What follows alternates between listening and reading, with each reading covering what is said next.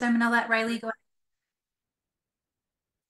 Welcome this afternoon to Instructional Practices for Promoting Progress for Struggling Learners. This is our Progress Center's third annual private school forum, and we're excited to be here today to talk to all of you as private school practitioners and think about how do we promote progress for our students that struggle, especially our students with disabilities. So welcome. And I hope you enjoy the content that will be brought to you by our educators and residents, who we'll introduce in just a few moments. So while we're here and getting warmed up, I would love for you in the chat to tell us where you're from. What state are you currently located in? And that helps us kind of know across the country who is available and here with us today. So I see, oh, look at all over the US, from Arizona all the way to the East Coast, the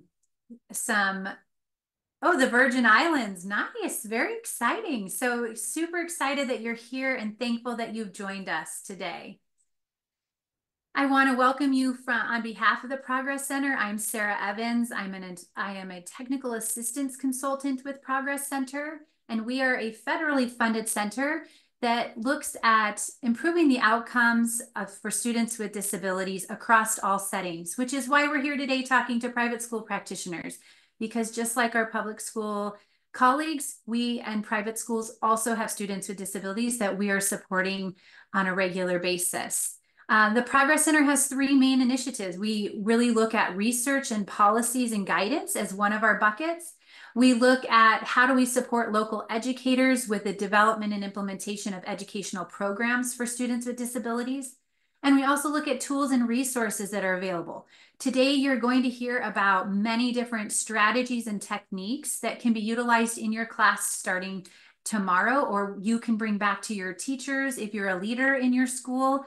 And you'll also be shared a ton of resources that we have made available.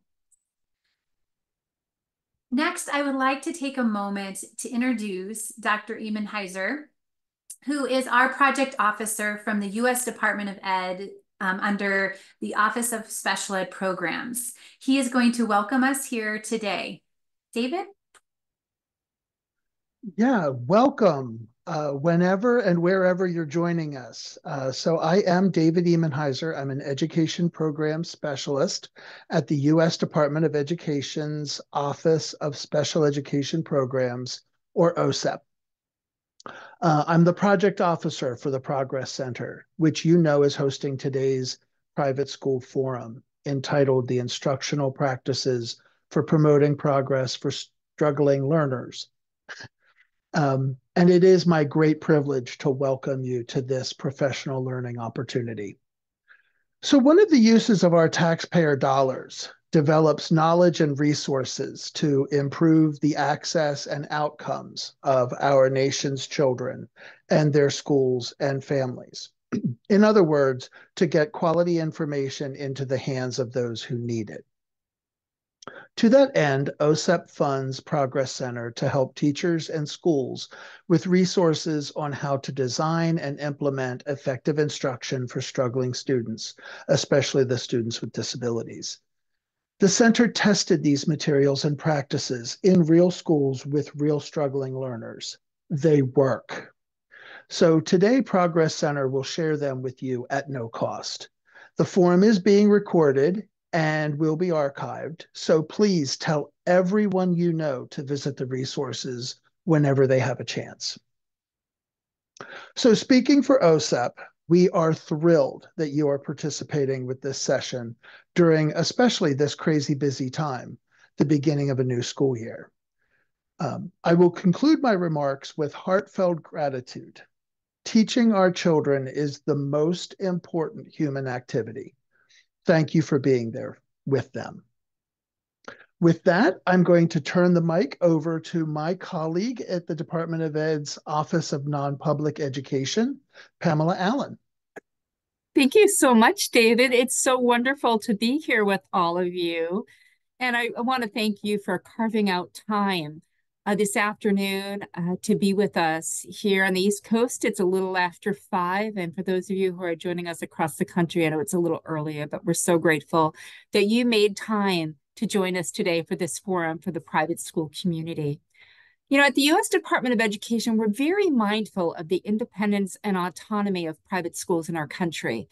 And with this in mind, we hope that today's forum will help you find enhanced ways of supporting the diverse learners in your schools and help them gain greater access to the curriculum so that they can grow, learn, and realize their full potential. Well, for those of you who are not familiar with the Office of Non-Public Education, or ONPE, as we like to call it, and you'd like to learn more about our work, I'm going to drop a link to our website in the chat, and then that way you can visit our site after today's forum. But just a little bit of background about ONPE. We were established by Congress in 1978 with the mission of fostering the maximum participation of non-public school students and teachers in federal education programs and initiatives. And since the passage of the Elementary and Secondary Education Act, ESEA, in 1965, private school students and teachers have been eligible to participate in certain federal education programs.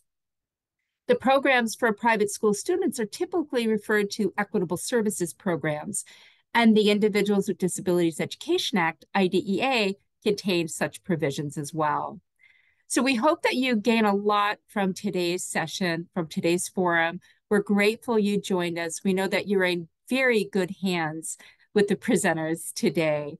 So thanks so much and enjoy the forum. I want to thank both of you for joining us today and the wonderful welcoming remarks. The support and the work between OSEP and ONPE is something that I cherish and I value, as knowing that all students with disabilities, all students that learn in our nation are equally as important, and those that educate them deserve high quality professional development. So I'm excited to be here today. We have some amazing educators and residents that are going to be helping really share some valuable strategies. So today's outcomes are very simple. We're going to share 6 evidence-based instructional practices with you that can be used with any struggling learner that you come across, especially your students with disabilities. We're going to share how those evidence-based practices can be implemented in your classrooms starting right away. And we're going to feature resources that you can come back to or share with colleagues, share with your staff that are available freely, as David mentioned, that you can access over time as you're looking for ways to support your struggling learners. I want to mention that the PowerPoint that I'm sharing today is available currently on our Progress Center website. Riley O'Donnell is going to drop the link to that PowerPoint in the chat, excuse me, so that you can access that now if you would like. Some of the activities we will be sharing live time, and some of them we will send out in a reference guide at the end. We're going to be talking about many modules that are available. Those will be sent out at the end. But we wanted to make you aware that you can access this presentation if that helps you learn as an adult learner. So please go ahead and click on that and bring it up if that's something that you're inclined to do. Next, I would like to introduce our presenters. They have been panelists for me before, so I said panelists. But today we have 4 educators in residence. We actually have 24 educators in residence from all backgrounds. Educator prep programs, we have leaders, we have teachers, but these 4 are so special and unique to us because they are private school practitioners.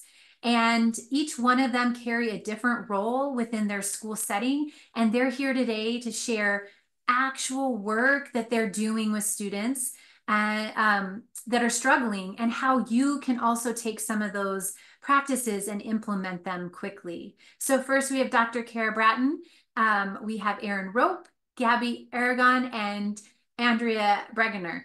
And I welcome them. I'm so excited that they're here today. Each one of them has a section of the presentation, so we encourage you to engage as they are walking through their material, and look forward to learning from each one of them today. So we're going to start off really quickly, just introducing the 6 instructional practices to promote progress for our struggling learners.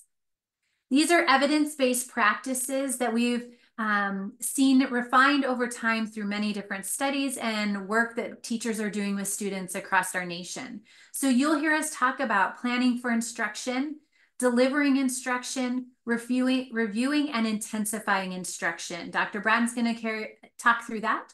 We have cognitive and metacognitive strategies, teaching social behaviors, and instructional technologies. And each one is going to take some time to share how these strategies around these evidence-based practices can help you boost the overall learning that your students are doing within your settings.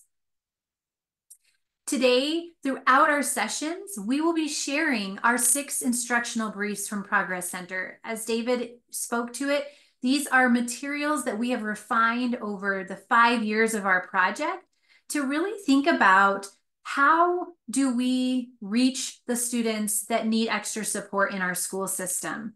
And so each brief covers what do teachers need to know, what planning and individualizing instruction needs to take place, and how do they access the general education classroom. So if you are a general educator in your setting, this will be helpful. If you are a support teacher in some way, like a math specialist or a reading specialist, even a elective teacher, you would then think about how are your students accessing that general education setting, and how can we get started with this idea of one of these evidence-based practices. So look forward to those today. They are broke down. These resources are broke down into this diagram that shows you how to plan, deliver, review, and intensify. And although Dr. Bratton is going to talk about each one of those individually as an evidence-based practice, we set our instructional briefs in the same way because we know that this helps people as they take in this information and are able to apply it to their learning. So I am actually going to turn it over to Dr. Bratton and ask her to start sharing all about our evidence-based practices. Kara? Great. Thank you. Thank you, Sarah. And thank you everyone for being here. And it's great to see a few familiar names in the participant list as people are coming in. So as I start and we talk about planning instruction, I always feel like, if you're like a special educator in the group or resource teacher, sometimes you think, well, I know how to plan instruction. Like that's really easy, right? I take the intervention curriculum and just kind of start with the lesson. And so, but just a couple of things that I think that the Progress Center resources in this area really do a nice job of pointing out when we're talking about planning instruction is those ideas of, really taking time to think about what a meaningful learning target is for a student. And is that a target for a larger group? And we can go to the next slide that kind of shows those broken down a little bit more. Sorry, one more. There we go. Yeah. So, setting that meaningful learning target and also, looking at the objectives. And sometimes I think we take for granted, especially if we do have like an intervention curriculum we're using where we say, okay, we're going to start with our short vowels and then this curriculum kind of just advances and I just kind of follow this. So again, really thinking about what do we know about the student? What do we know about their strengths, their weaknesses, the skills that they have mastered? What's going to be meaningful to them, and also what's going to be appropriate given like where they are, where that baseline is. So sometimes like those preset curriculums, we do need to really look at those and look at the sequence that that they're kind of outlining. Is that appropriate for the student?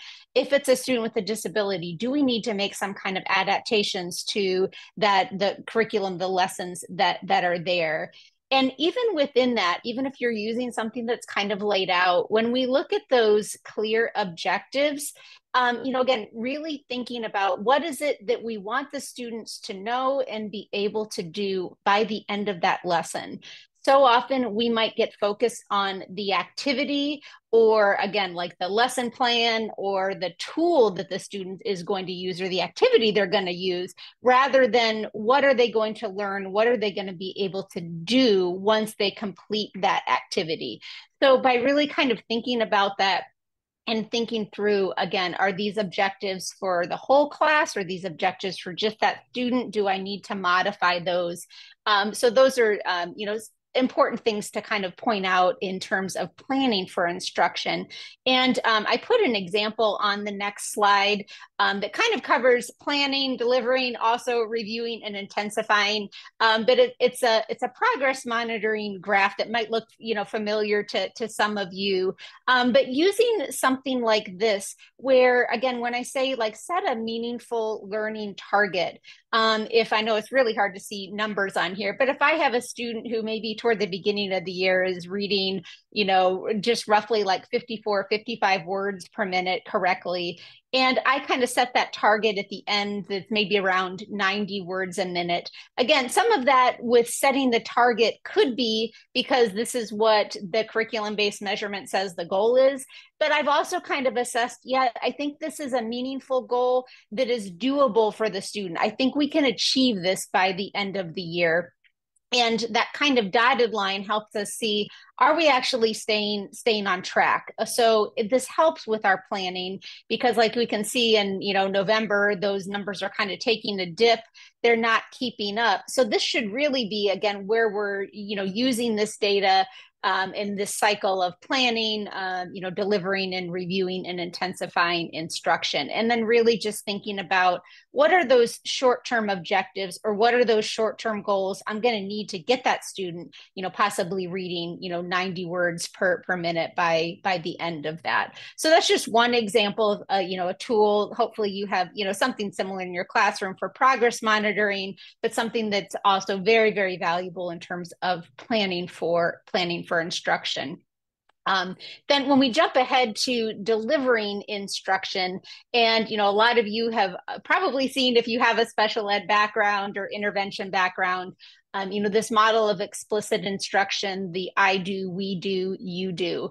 And a lot of times, I think the step, personally, what I've seen in classrooms is we're really good at the I do part, where we're showing students how to do it, where we're talking through, giving them the clear explanation, providing them examples, maybe also providing them non-examples of what this doesn't look like, using think alouds, like this is how I'm thinking about this process as I'm doing it. But sometimes we jump right from that to the, okay, now you're ready to do that on your own. And especially for struggling learners or a student with a disability, they often need, 10 to 30 more repetitions than other students. So that middle part of that explicit instruction, that practice part that we do, is really, really important. So this is, again, where we can use a lot of those, those asking questions, again, and thinking about different levels of questions we can ask students. Some, from those lower levels of Bloom's taxonomy, the kind of basic things, up to the, more critical thinking, questions. And having those questions kind of prepared as we go through the lesson. So you're not just on the spot like, oh, I need to, throw some questions in here. And then we're going to talk about frequent responses through like opportunities to respond. I'm going to talk about that on the next slide in just a minute. But this providing feedback is really important during this guided practice part, because if you think about students who are struggling in your classroom, what happens when they're starting to do some practice with either, and this guided practice could be with you as the teacher, it could be in small groups. If they're doing it in small groups, though, again, you really need to be kind of circulating, looking to see what they're doing, because they do need that feedback. They need that affirmative feedback that, hey, yep, you're on the right track. I love what you're doing with your partner. These are the right steps.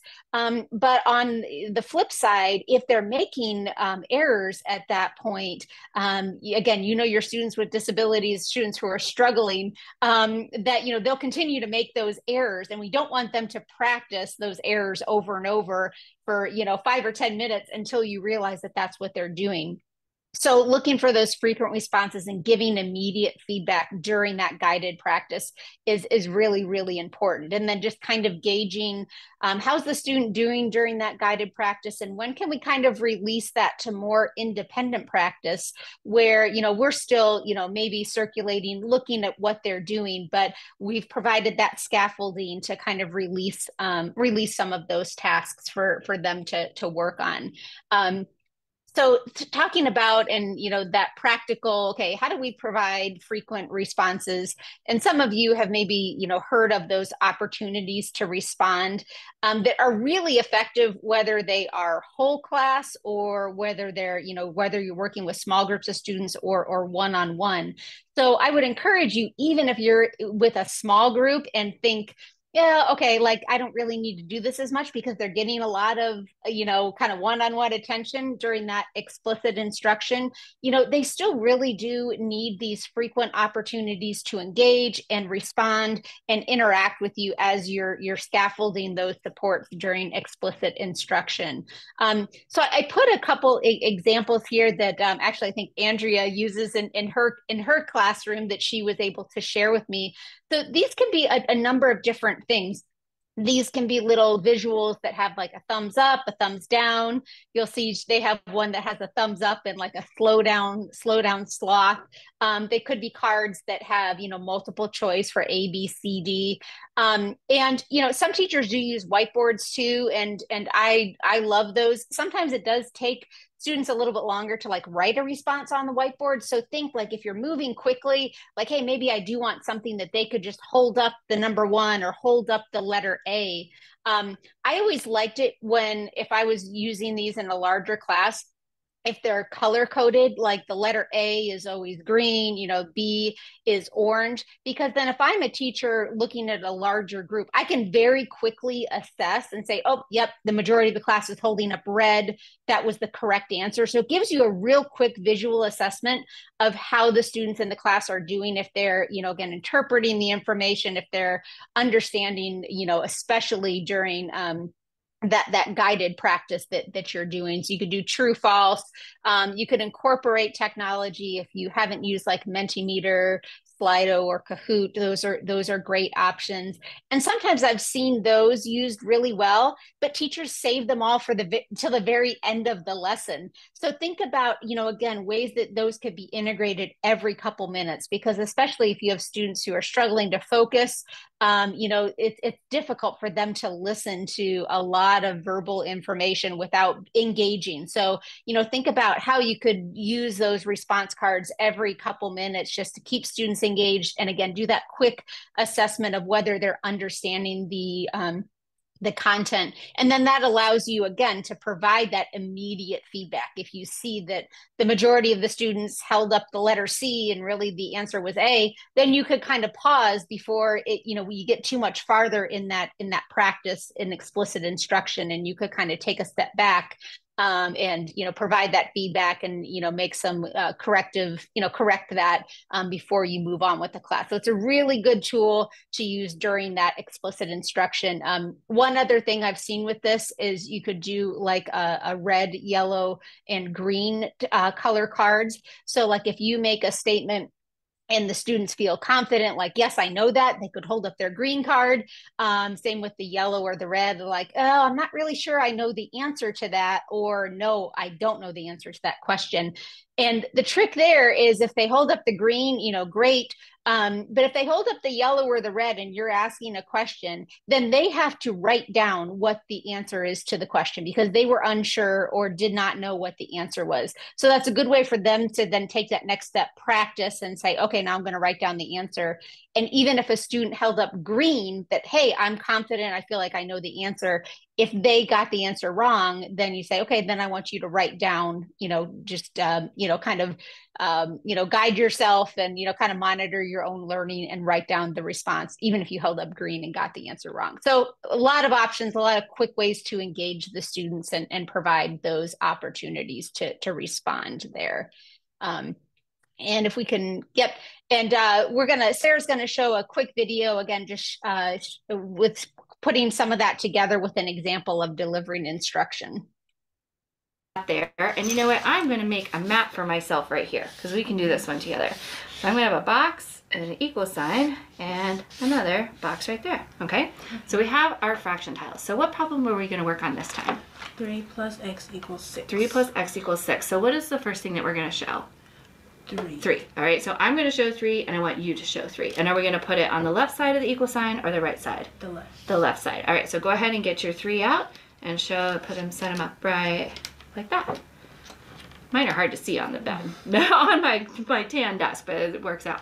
And then to that, we're adding what? X. X. So which of these manipulatives can we use to represent X? The rods. Yeah, so we'll go ahead and put our rod there. All right, so I've got 3 plus X. And then on the other side of the equal sign, how many do we have to put up? 6. 6. All right, you want to go ahead and get 6 and I'll get my 6 out here? All right, so I like your double counting there to check. 1, 2, 3, 4, 5, 6. All right, I have 6, you have 6. Now we want to isolate the variable. And what is our variable? Is it the brown cubes or the green rod? The green rod. Green rod, because it represents what? The x. X, yeah, so we want to isolate that variable. So how can we do that? What can we do with these units right here to isolate that variable? We create 0 pairs. Yeah, we're going to create 0 pairs. So how many 0 pairs do we need to create? 3. 3. All right, so you want to go ahead and create your 3 0 pairs and I'll create my 3 0 pairs? Okay, all right, we've got that. Now, if you put 3 0 pairs on the left side of the equal sign, what do you have to do to the other side? You have to make it on the other side. You have to make it on the other side. And how many 0 pairs are we going to make over there? 3. All right, so I'm going to go ahead and bring out some more because we'll probably need some more of these units. Oops, didn't fall there. All right, so we need 3. Okay, all right. So let's see, my work looks like your work. All right, well, it looks good. Now we need to isolate that variable. So what are we going to do with our 0 pairs? We move them away. We'll move them away because we're going to kind of take them off of our workspace. So let's go ahead and move those 3 0 pairs away. And then how many 0 pairs can we move away over here? 3. 3, so go ahead and do that too. Okay, so when I have 3x plus 6, x equals what? 3. 3. Do you want to go ahead and fill that in there and make sure that that checks out?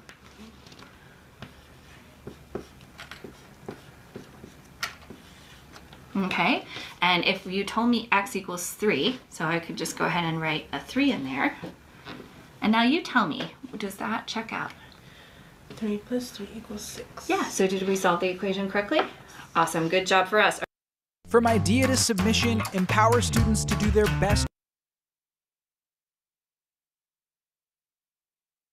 work with Grammarly's generative AI. What if they could jump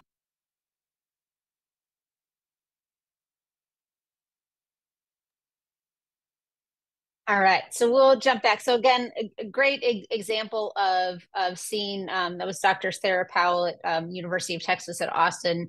She does great information, great articles and research on math instruction. So again, you could see that kind of explicit instruction play out in her interactions with that student.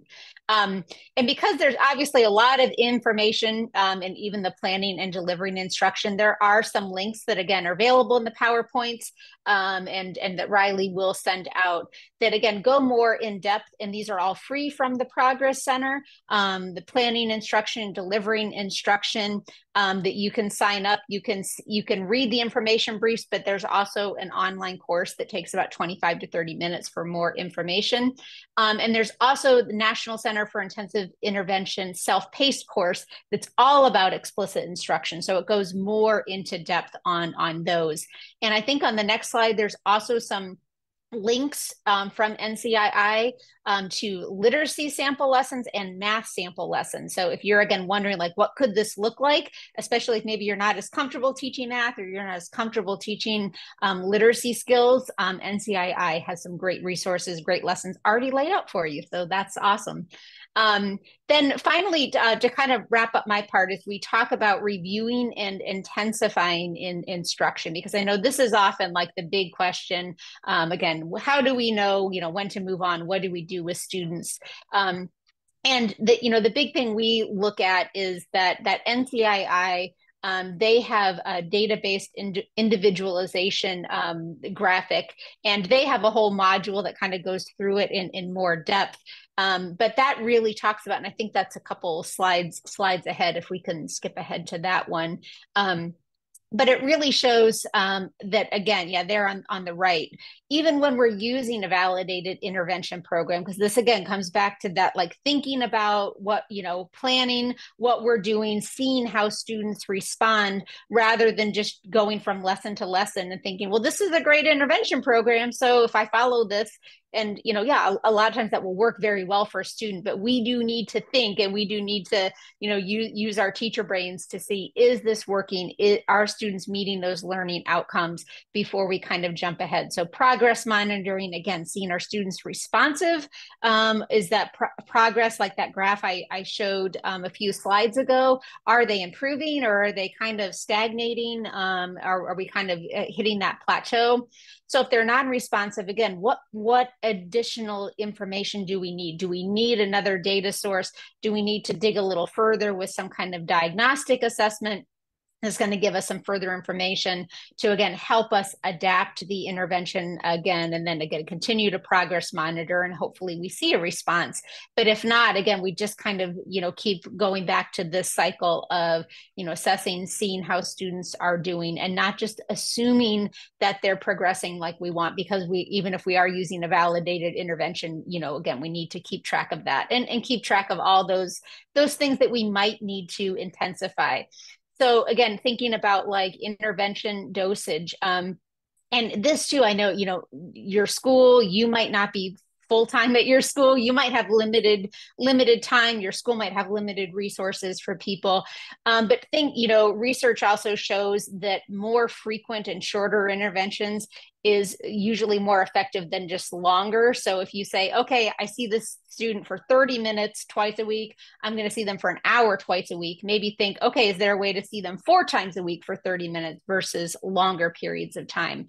So thinking about that dosage, and how we could adjust that, and opportunities to respond. Again, like I showed with those response cards, think about, am I using those enough? Is there a way I can incorporate those more? Do some students, again, need more repetitions because they're still struggling, and I need more checkpoints as I'm teaching to see how they're responding? And then again, that alignment and transfer. So again, thinking about how the skills are going to align, and thinking about, again, using reading as an example. If we're teaching a student how to like blend, and they can, maybe read and decode individual words, are we then, building on that? Okay, can they then read full sentences? Can they then read full paragraphs? Are we teaching them how those skills apply to, in a broader perspective and across subjects? So that's kind of that transfer idea. And a couple ideas I just wanted to share here, again, from my experience, because I know in private schools, again, the question is always like, well, we don't have enough people. That's always the issue, is personnel. We don't always have a lot of interventionists or special ed teachers. So again, when you're thinking about how you could intensify instruction, again, think about the students who really need more intensive instruction. Are they able to work with the most qualified person to give them that instruction? I have utmost respect for paraprofessionals and things like that. But if you have a student who is really, really needing intense reading intervention, think, is that the best person to put them with? Or is there someone more qualified to provide them with reading intervention? And could the paraprofessional work with the whole group? Maybe they're qualified to do that. And maybe even you as the classroom teacher are really good with those intervention skills. So maybe you kind of flip-flop those. So again, think about who that student really needs to work with. And this could also be across classrooms. This doesn't even have to be, even if you're, single graded school, again, maybe first and second grade, you have students with similar needs. So could there be small group times where, there's students who are working on their phonics skills, they're working on their basic math skills. So we're combining some of those students in first or second grade, and one teacher who's qualified works with one group, and the other students who are ready to move on, they're working with the second grade teacher on other skills. So, again, don't be afraid to share, and, try. I know that takes coordination in terms of schedules. But along with that, some schools call that like the what I need time or win time. So again, students are moving across different classrooms at a shared time. Or in middle school and high school, you might see that as what typically might be a study hall time, but that student has the ability to go meet with a specific teacher, to get some one-on-one tutoring or ask for help. They're not just staying in that one study hall. They're identifying what they need the most support with and finding the teacher who's available to help support them with that. Again, there's also some great resources from Progress Center and NCII on intensifying instruction. NCII has this great intervention intensification strategy checklist. So you can use that. I love that one to go through and say, hey, these are some ways I can intensify. I've identified through that DBI model that students need more instruction. So here's some ways I can kind of go through and get ideas for how I could intensify. And again, progress monitor and see if that student's making progress. And there again, those are links to the Progress Center instructional briefs on this topic and also their self-paced course. So again, all of this is free. So please check it out, and hopefully it helps again as you work with students struggling and students with disabilities in your classroom.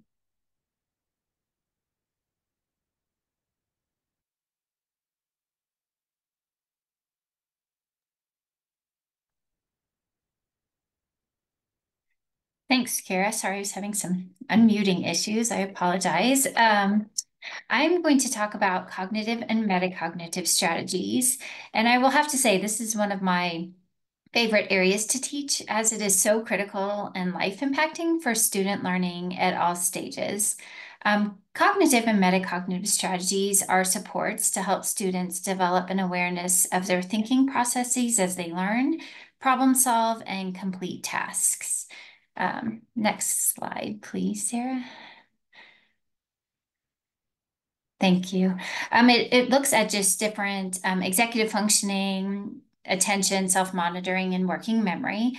The next slide has a short clip from the video, that module about cognitive and metacognitive strategies. It really talks about defining these strategies for us. So we'll take a look at that first.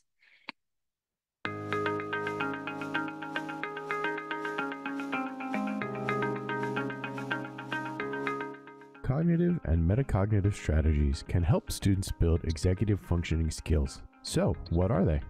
Cognitive strategies target cognitive processes considered necessary for student success in school, such as memory, attribution, and attention. These mental activities ultimately direct thinking and learning, so cognitive strategies attempt to help students redirect these areas of cognition towards relevant information and appropriate tasks. Some examples of cognitive strategies include setting goals, using mnemonics, and using graphic organizers.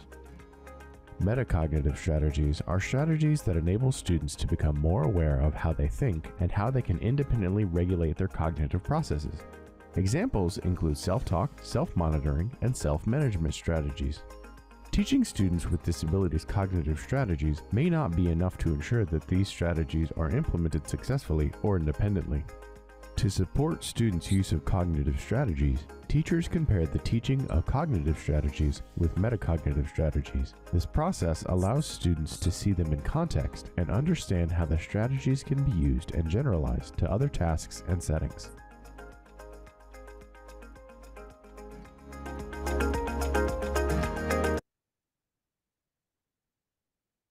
Thank you. As educators, we know many students experience challenges with these executive functioning areas, especially those with learning disabilities or neurodivergence, can just have an added impact on academic and behavioral barriers they may already be experiencing. So as we go through and look at how setting goals, self-monitoring, and using organizers are just 3 strategies to approach this, we'll look at kind of how it can look in a classroom setting for different types of learners as well. So this is one model that we have found to be highly effective in supporting students in further developing these cognitive and metacognitive pieces. It's from Sarah Ward's Get Ready, Do Done model. And within this framework, we start by looking at backwards planning. So we start on the right in that red area right now in the done column. We focus first on what we as teachers hope the end result will be, both in terms of skills and also product. This can look like a checklist for older students. We could say the finished task will consist of this, this, and this. For our younger students, we actually take pictures. We put photographs or clip art images here of what we mean by finished, because we have a lot of students like, is it done? Who will say yes, but really their done doesn't match our done. So we are very descriptive in this column about what a finished task will look like and the skills that we might incorporate into that, photos or checklist wise, or both. Including timeline. So we have this goal of the project, but also the goal of timelining for them, and really making that very explicit, as Kara was telling us, the explicit instruction around how to use this tool to support the cognitive strategies they might need. We then move left into that do column. What steps do I need to be done? And this is where we will specifically break down what does the finished task require in terms of like action verbs you can think of in this column. So what do they need to be done?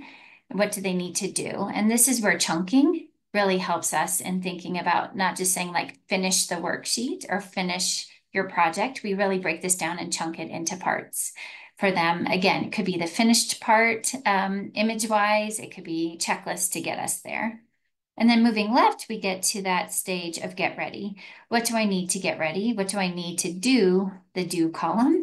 So it would be materials. It could also be resources for students who might be using tools, as we call them, to get them into that ready zone. What do we need to have all around us to be able to do some work? The clock is another measure of measuring time, but it can break down what the do looks like for students. And so we can adjust this clock. This is an extension on Chrome, or we actually have a clock in our room where we color it with markers, vis-a-vis markers, to adjust timelines for students to be able to do that time management planning for themselves. And just to check in as well, we'll say like, at this point, I would think people would be at this stage of our do, to help them self-monitor and self-regulate what they need, either to stay on task from an attention point of view, or if they're needing support from a teacher or a learning specialist in the room, like I'm really struggling, if I should be further, what do I need to do to get help in that way too? But I love that this framework fosters so many elements of this cognition and metacognitive stages for students. It really takes big picture down to detailed thinking. It addresses planning. It addresses self-monitoring and management, looks at timelines, and it really addresses also cognitive flexibility. Am I able to think through the tasks I need, but also adjust accordingly if it's not going the way that we had planned? It also supports struggling learners with working memory, attention, planning, and processing for students who might have these struggles for executive function beyond even those maybe at a certain developmental level.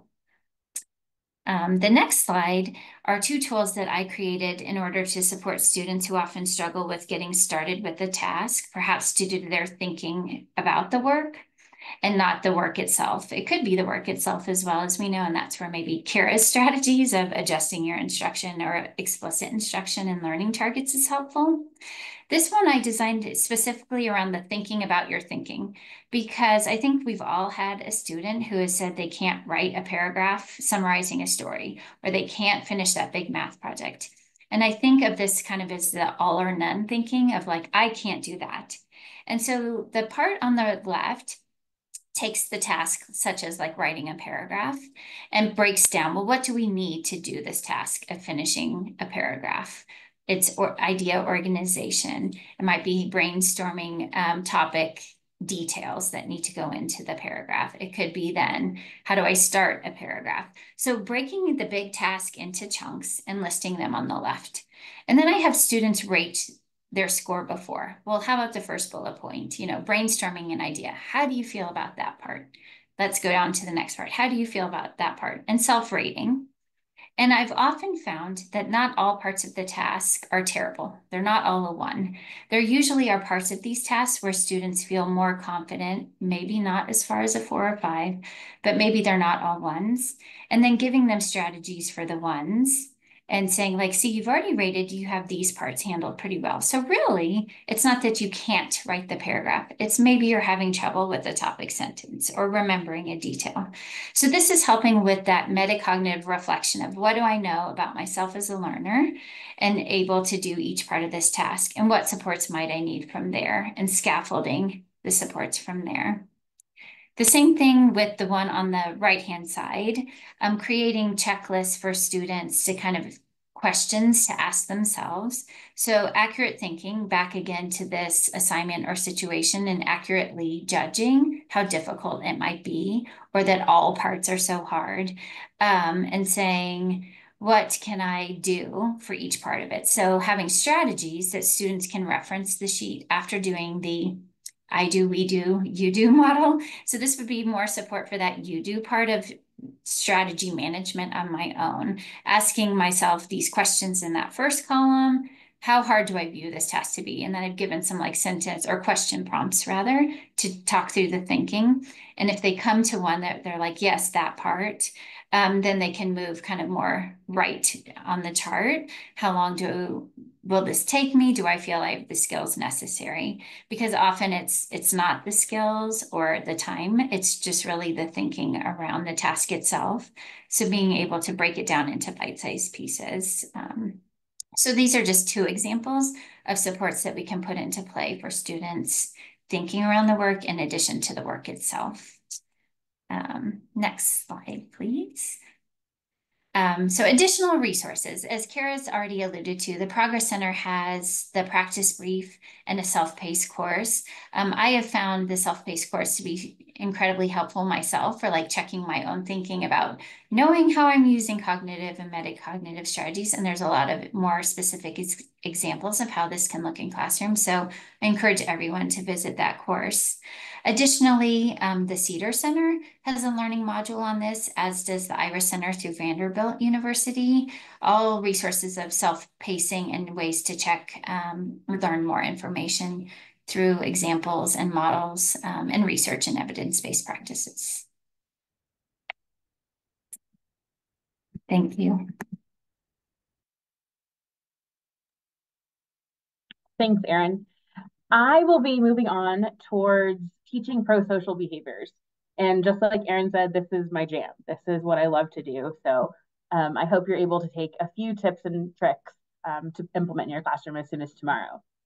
So when we're looking at teaching pro-social behaviors, we're looking at how we are communicating and supporting our students and demonstrating how they can meet behavioral expectations and communicate their needs in a more effective way. Next slide, please. So this is the screenshot of the Teaching Social Behaviors brief, and we focus on those behavioral expectations for struggling learners or students with disabilities. And when we look at these social behaviors, we really have to understand what are social behaviors. And the next slide you'll see that social behaviors refer to interpersonal skills that represent student communication and self-management. They're in areas that focus on communication because, as we know, behaviors are a form of communication. They're learned behaviors through their interactions with adults, peers, and even their classroom environment. They're learned and then reinforced. So when teachers can help shape behavior through those intentional modifications, sometimes to the environment, but often to our own instruction, we're then teaching our students how to meet our expectations in the most appropriate way. We're looking at that self-awareness, self-management, the responsible decision-making, our relationship skills, and that social awareness. And all of these can fall under social skills with their peers, with adults, but also in meeting the regular expectations that you have in your classroom. So those keys for explicitly teaching those behavioral expectations, you're not going to want to look at selecting a replacement behavior. And the replacement behavior is what we want our students to be doing. So we're identifying the behavior that we don't want them to do and the behavior that we would rather them do instead. And as we select and find that behavior that they should be doing, we want to make sure that it serves the same function. For instance, If you have a student who refuses to complete any difficult work, maybe specifically in math, because you know that they struggle significantly, rather than having them throw their paper on the ground because they don't want to do it because it's really hard, you would teach them that replacement behavior. Maybe it's asking for a break, or maybe it's just asking for help. And that can look like teaching them to say, I need help. But it could also be a visual if they're not ready to say it in front of all of their peers. We're looking at how we can modify the classroom, whether that's our own instruction or maybe it's the environment. How are we going to set up our classrooms and the environment in which our students work every single day to have a positive impact on behavior? What can we do to adjust or change these environmental pieces or even the procedures in our classroom to promote the behaviors we were looking to see more often? And we're then going to implement a system to promote these replacement behaviors. We're going to reinforce what we want to see, but how are we going to reinforce it? What systems could you use in your class for everyone and for those individual students who need higher levels of reinforcement? It's not catching your student every single time they do what you want them to do. It's catching them every now and again to continue to promote that replacement behavior. So when we look at how to apply this in our classrooms, just like Erin spoke about and what we would do in an academic way, we're going to use the tools like the I do, we do, you do, and model for our students. We're going to show and give them clear explanations or examples. We're going to model for them. We're going to practice with them. And then we're going to provide them those supports as they're continuing to work on these skills. This specific visual was pulled from the Teaching Social Behaviors course, and then originally from NCII's Features of Explicit Instructions. But when we look at this, we want to make sure that we're not just thinking about this in an academic way, but also in a social way. How can we use the same model to promote these social behaviors? The image on the right is a very small piece of a form that I created for some students on my campus. The form as a whole looks like all the days of the week, and then it's organized by their subject areas, focusing on 2 behaviors and only 2 that we're wanting to see them utilize regularly. So that this student was first time listening and a safe body. And then this served as both a tracking system and a reinforcement system. So the idea behind this is when the teacher saw that a child was using first time listening, they just put a little tally. And at the bottom, there was a total. And so the student was earning points throughout the day, trying to meet specific numbers to either cash in some sort of reinforcement at the end of the day or combine all of their points for a bigger reinforcer. We had each of these broken down by subject area, so it was attainable for the teacher. It wasn't done by a minute-to-minute basis, but more in time blocks that the teacher found to be, a good point of, okay, I know we're about to move, so let me make sure that I'm really focusing on these behaviors. It is not meant to catch every time, like I said previously, but that intermittent reinforcement where you're tracking it, but also letting the student know, like, I see how you're showing me that first time listening. I'm going to give you a point. These stayed in the folder, so it was something that the parents could refer back to, but then came right back to school so we could track throughout the week.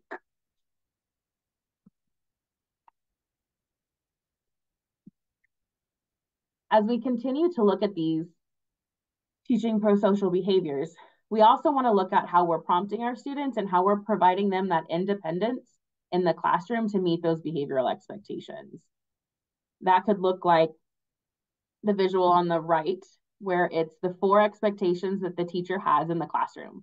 Raise your hand, eyes on the teacher, listen to others, and keep your voice down. Using whatever images, whether it's of the student or other graphics that you have, as a visual cue on the student's desk, or maybe on their pencil pouch, or even on your board if it's something that everybody's looking at. Components that you could add to this would be like a 1, 2, 3, 4. I'm looking for 1, and you're using your fingers to show students exactly what you're looking for without having to use your words. I have used this very successfully on desk with students and then had kids help me pick out the visuals that they want to see, because when the student is engaged in what they're going to be utilizing in the classroom, they're more likely to use it. And then the student reward chart. What this could look like and what I use on my campus is more like a trading card. So I call it a star chart, and I have students pick images of their favorite sports character or their favorite movie, and we put the image in the background. And then we work on, I put a little graphic symbol of a star, and maybe they're only working for 5 stars. And the teacher can then, if the student exhibits that first time listening, they can put a sticker on top or a little check mark on that star. And it tracks that student. It shows them, they keep it on their desk. It shows them, oh, I only need 3 more stars till I get to cash this in. A lot of students, because it was an image that they liked, really wanted to just keep the card and use them kind of like a Pokemon card. And they would collect their cards and then just keep them. And that was reinforcement enough.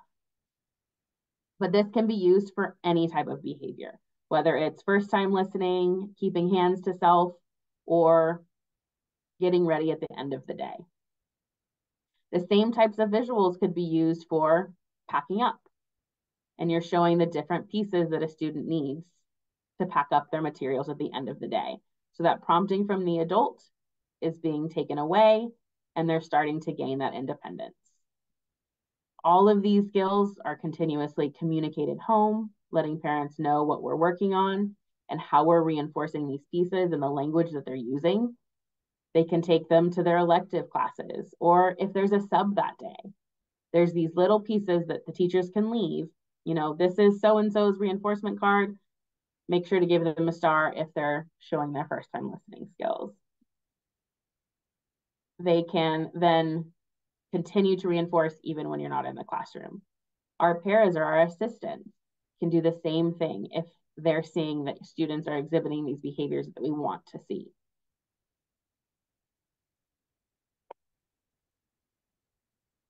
Next slide.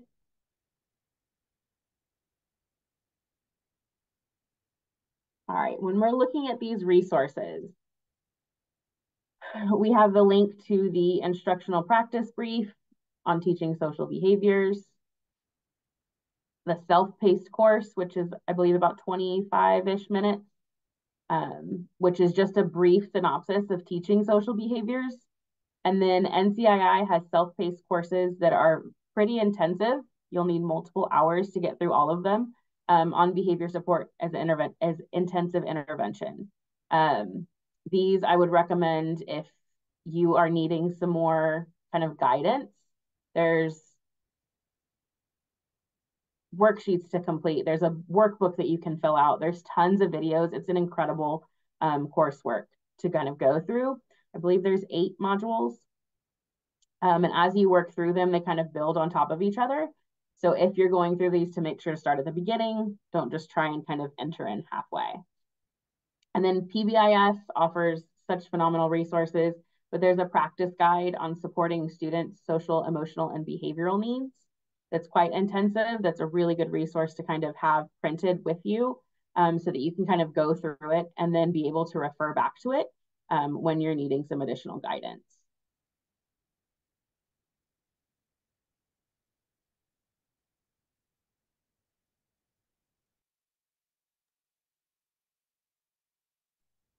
Hi, everyone. Thanks for sticking with us this evening.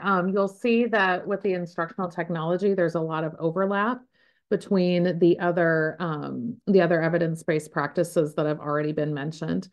So with instructional technology, we're using that to boost academic and behavior instruction.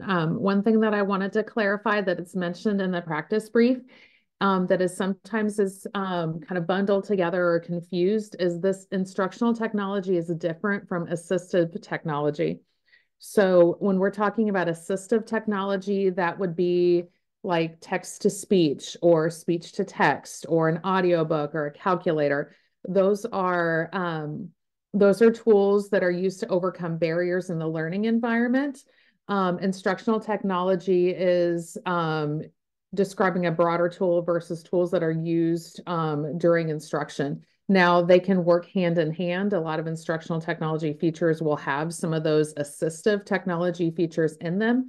But I did want to clarify before we move forward that the focus is going to be more how we can use technology tools during instruction. So within instruction, you're going to notice, like I said, a lot of overlaps between some of the things that our other presenters have already shared. So first off, just like you would with any academic skill, you need to have clear, measurable objectives that incorporate the use of technology for the learning outcomes. We all know, especially post-COVID, that there are a wealth of different instructional technology tools out there. They're not all created equal. So this goes into the next piece about evaluating them for its appropriateness. So looking at, does the tool match the academic objective that you have? Also having to assess, is it appropriate for the student that you have? I think sometimes we assume that because the children that we're teaching are digital natives, the types of technology that maybe they're using for recreation isn't necessarily the same tools as that they're using for instruction. And it's sometimes assumed that a child will know how to use different technology tools in the classroom when they're not necessarily used for entertainment purposes. And just like anything else, it needs to be explicitly taught how to use them, and also determine whether or not it's appropriate for the tool that you want to use. And for that purpose, you might need to teach the content separate from the instructional technology tool, depending on the situation. So still following that I do, we do, you do model, if you're introducing a technology tool to the students that they may not have been exposed to, trying to teach it in the context of the academic content is probably going to be overwhelming and frustrating for the student and for you. So it needs to be, the technology tool needs to be pre-taught and make sure that students feel confident in knowing how to use it and then embed it into the context of the tool. So like, for example, if you're wanting students to use a PowerPoint presentation to explain learning of academic content, the students need to be familiar in knowing how to use the PowerPoint tools first before you would want to use that as a tool to explain the academic content. Also being mindful of what your comfort level is with that instructional technology tool.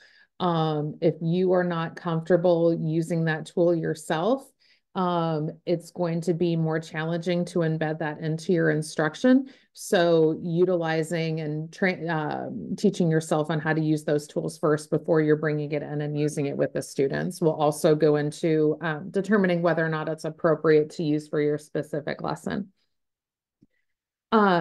So once you've determined what is your objective, how are you going to use the tool? Is it appropriate for the students? Are the students confident in how to use that tool?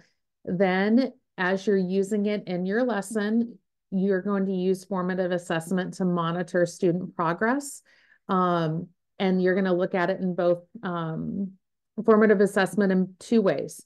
Is it reaching that academic learning outcome? And also, are the students able to use the technology? And if not, then do we need to go back and reteach how to use that particular tool?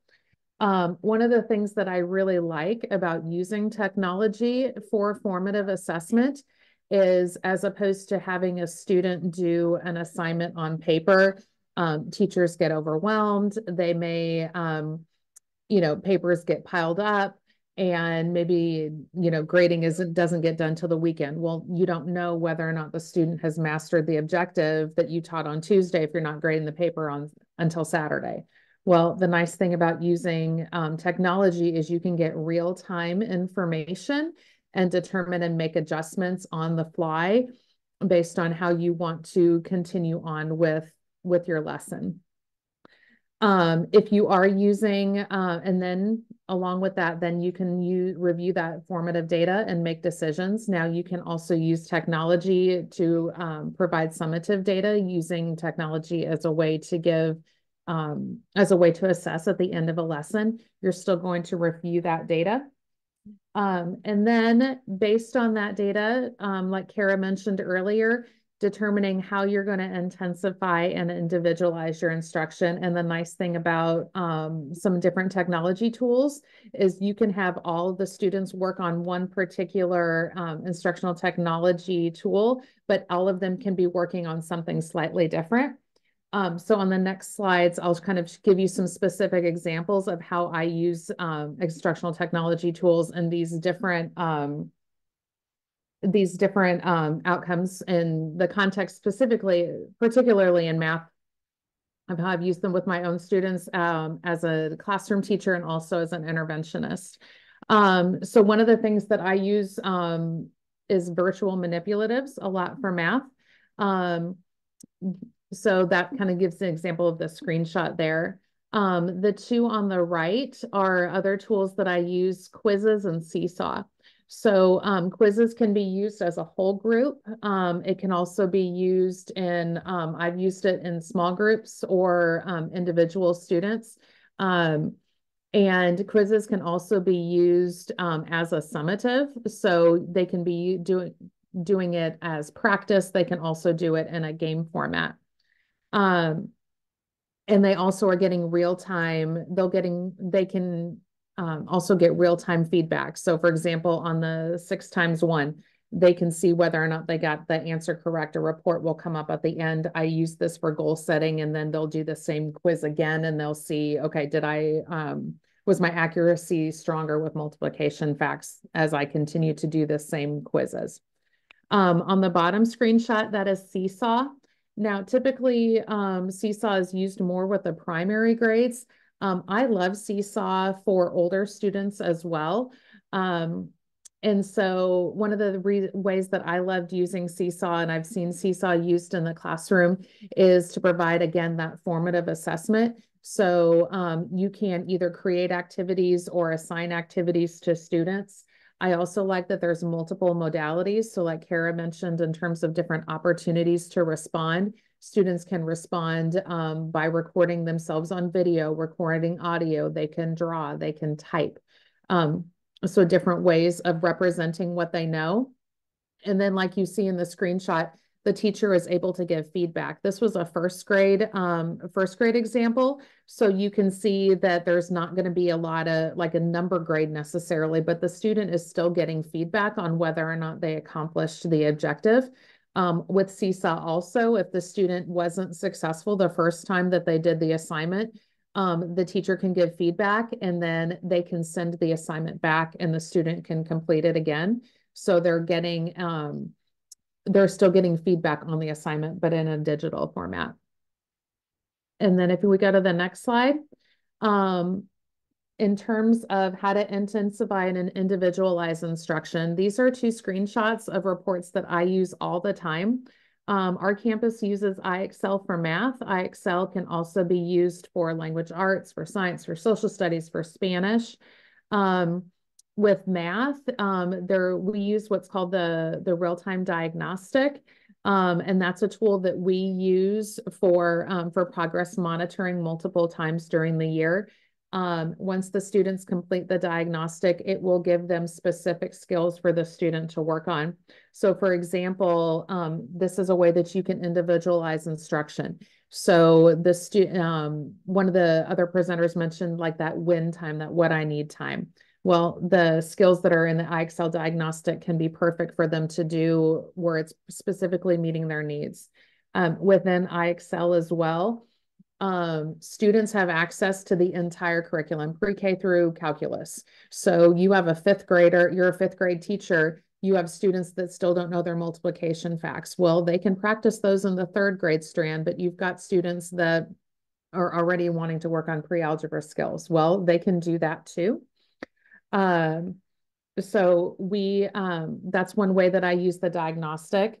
I also like IXL for their live feature. So you can have all of the students in the class work on the same question at the same time.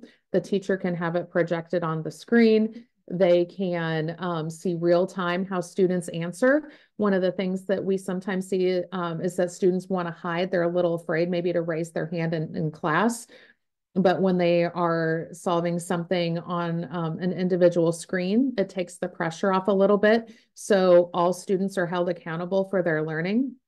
The teacher can see what all of the students are able to do.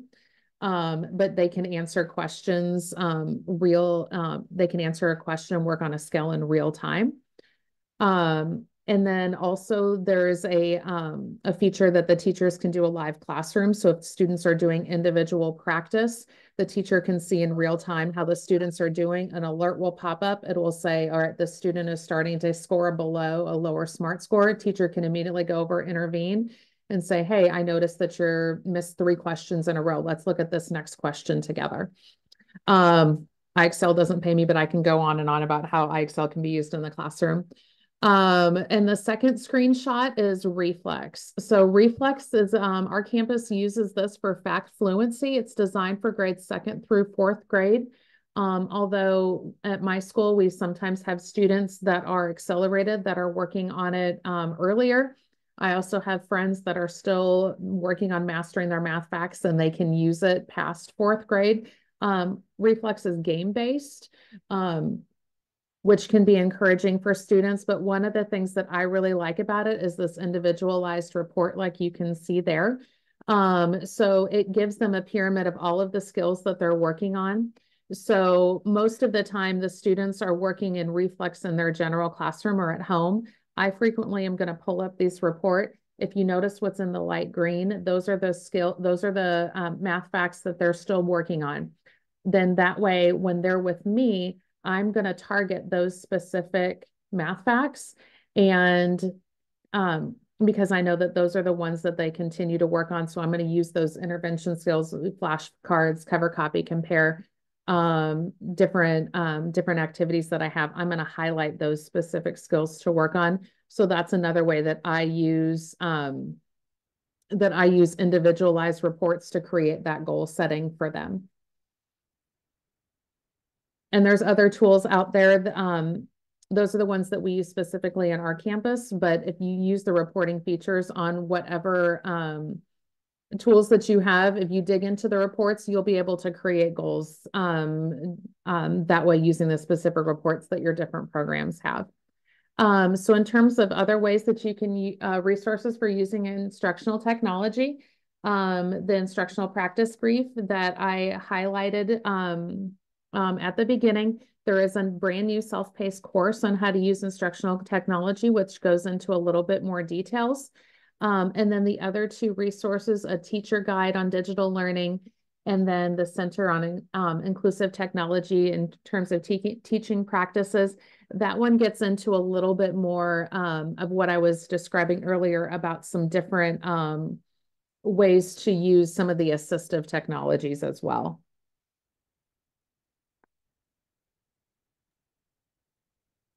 Thank you, Andrea, and all of my educators and residents. We want to take a few minutes while we still have our EIRs to open up our chat and allow you to ask any specific questions. We want to remind you, please don't jump off yet. We have a reflection for you to take here in just a second, and we want to give you time while you're still on as you are busy. This reflection is going to be very important for our center to be able to know what you need and how you felt this helped you in your work. This is a high-level webinar that is not meant to go super in detail because we offered you a lot of the modules that are all free and freely accessible to every one of you, any teacher that you have work with or your colleagues that can take you more in depth into each one of these areas where you want to focus. So we really encourage that you come back and try out some of these modules, both at the Progress Center and the National Center of Intensive Intervention. If you could take just a couple minutes before you jump off and fill out a reflection of today's learning as we plan to try to think about how to support private school practitioners in the future. As we're doing that reflection, I'm going to ask my 4 educators in residence to turn our cameras on. And we're going to allow you guys to drop some questions in the chat if you wanted to ask any further information, if you wanted to try to connect with them about something that they shared. We had some great comments about some of the instructional technology, but I know many of you were listening intently on some of the other areas as well. We just want you to scan this. Also, you can see that Riley inputted the reflection link if you would rather click on the link and take that.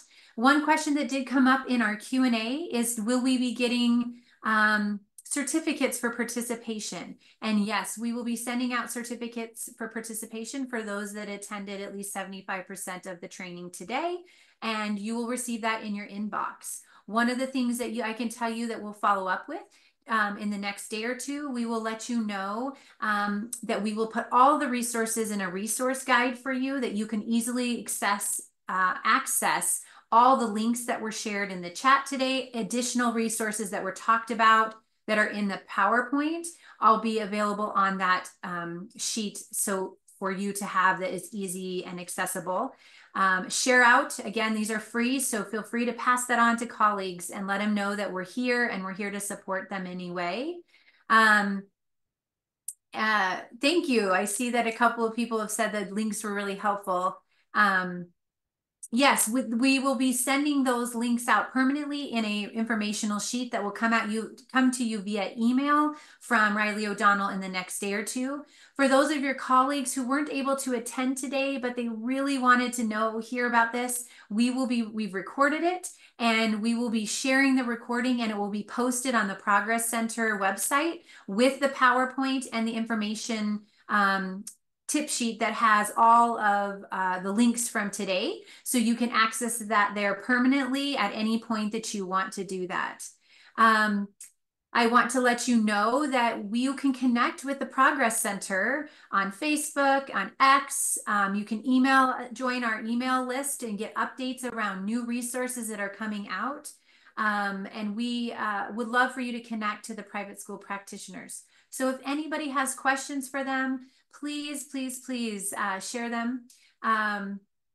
Yes, we will email you about future workshops because you're now on our listserv for private school practitioners. As we do more, we will be sending that out via email.